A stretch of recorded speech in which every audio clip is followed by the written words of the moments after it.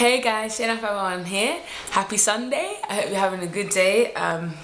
It is a beautiful day today, thank God. Like, it was so sunny and the sky's blue. There's so many little white clouds in the sky, so that means spring is nearly here.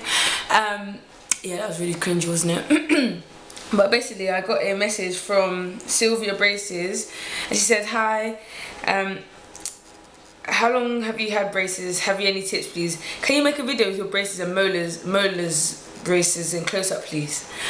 Of course I can, Sylvia. I was about to call you Cindy. And so I guess I shall show you my molar braces. And yes, I have brushed my teeth. Okay, I brushed my teeth before I made this video, before I get some comments saying that I got dirty teeth, blah blah blah. So this is attractive. These are the braces.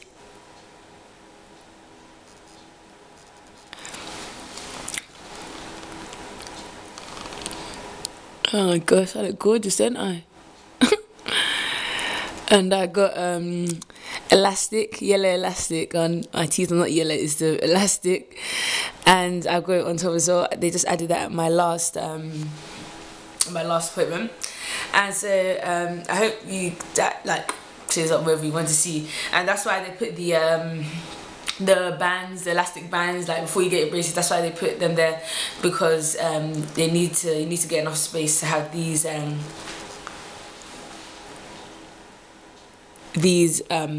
placed there. And so they obviously put them at the top as well. Like I said, the most uncomfortable bit, but here you go, do it.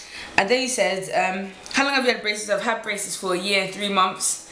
January, February, March, April, May, June. So I should be getting them off in June. But the lady said at the last time I went, which is like last week, she said that, no, it was actually on Thursday. She said that I might be able to get them off at my next appointment, depending on how my teeth go. So fingers crossed, I need to get these stinking things off.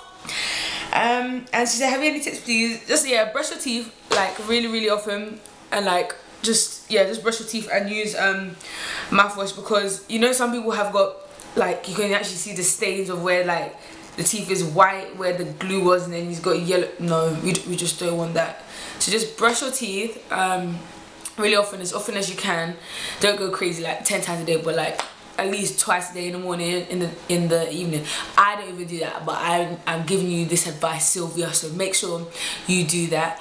But yeah, just okay, I know I shouldn't say this yet, but you can't eat chewing gum, but you just have to be careful in the way you chew it. Don't let, you know, when you eat chewing gum before braces, you know, you just ate it and you got to chew it. Make sure it doesn't go sit stuck onto the like the metal bit.